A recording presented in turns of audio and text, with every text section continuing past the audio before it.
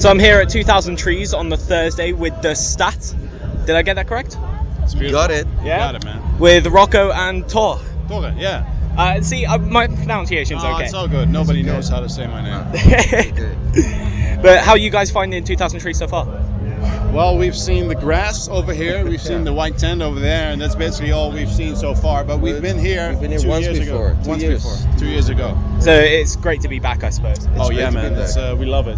A lot of people with tattoos. Yes, definitely. Yeah, tons. It's definitely a really good atmosphere around here, especially with the great weather as well. It's on English like. Yeah, I mean, I was saying earlier actually, the British weather, it can either be pissing it down or it can be sunny. It's like this. So Some people say the same about Dutch weather, where we are from. We are from the Netherlands. The Netherlands. Holland. It's good weather over there? Sometimes. It can be pissing, it can be sunny. Same as Britain there. Exactly. So you're saying you're from the Netherlands. It's quite clear.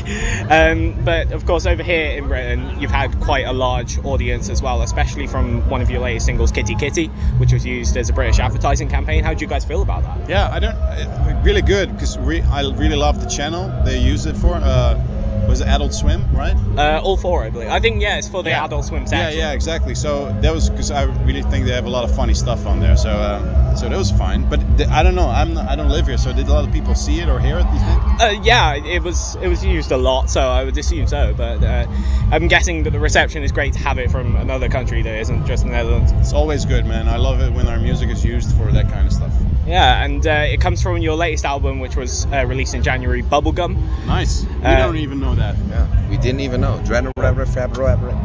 Well, I was going to ask, what kind of spurred the name of Bubblegum for your album title? The name? Well, I was obsessed with being in a bubble, as I feel like a lot of people are, in their own specific bubble and their own echo chamber, if you will. So I noticed that a lot of songs were about that, about being in a bubble. So that's where the title Bubblegum came from, like a chewy mass of songs about being in a bubble in a personal way, or sometimes in a political way. So that's why the album is called Bubblegum. And and the latest single from that you've released as a single is "Tie Me Down." Yeah. Man, you know your stuff. Yeah, I did my research. I've actually listened to "Tie Me Down" this morning, and I loved it. It's probably one of my favorites from the album. Nice. Do you guys have a favorite from the album? They always compare it to, do you have a favorite child? Yeah, it is like picking a favorite It kind child. of feels that way, but I always have, like the children we have, which are very noticeable and kind of weird, I always like the best. Like, I think Kitty Kitty is one of those songs. We've never made a song like Kitty Kitty before. Same goes for a track called Phoenix. Okay. This is a couple of songs on the record that are very extreme, I guess, and does not make us think of anything we've done before. So I think those probably are my favorites right now, but sometimes, when we start playing a song we haven't played for a long time, I think, oh, this is actually a lot of fun to do, so it changes, Rocco, do you have a similar I always like Level Up because of the jumpiness and the very rigid staccato verses and chorus, robot-like, and then suddenly the open, we have a theme park in Holland.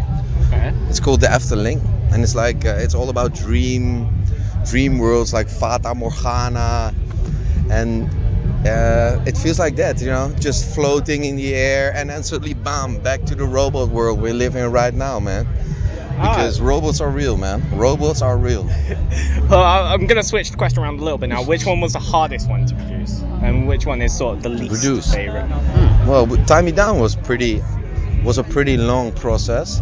It had I think we played it live in the end of 2017, and it was a totally different version than it was now. Then Torre and Tessa, Luton, the singer, they switched it up, and now it is the amazing monster of a hit that it is now. So maybe that one, or also Kitty Kitty was a long process, but we kind of knew very fast, like, all right, well, we got something here, you know, bam, let's go this direction. You know. Yeah, I understand completely. So as you say, as sort of it's kind of known, you started this off as a one-man group, and then eventually the band came along. What kind of spurred you to become a band and not just continue as a one-man project? Well, I was making songs, but I always wanted it to sound like a band when I was making the record, and I wasn't really thinking about what it's gonna be.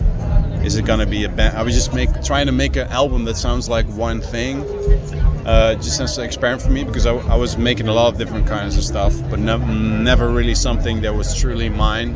At least that's the feeling I had. So, but at the time I was already playing with some of the guys that are in the band right now. Right now. So You're right. Rocco was one of them. But I was just making those songs by myself, and as I was finishing the record, it became kind of clear that the songs were pretty good, and I kind of wanted to follow where that was going. So I just asked some of the guys I was already playing with to join me in the new band called the Staat, and we're still together after 12 years. Yes, 12 years. It's a long time. We're old. We're older. Almost died. Dead. Well, thank you very much for coming along, and good luck in your set tonight. I'm hoping that I can catch it. Cheers, Yeah, mate. maybe we die tonight. I hope not, because it's still got a while. I mean, you're still on your festival. We're gonna tour. destroy the festival. Of course. We have plenty of time, but it wouldn't be. Tomorrow be fun if we is died? not even necessary. Call everybody off. Cancel everybody tomorrow. There will be no festival tomorrow. We'll hold you to that. Thank you very much.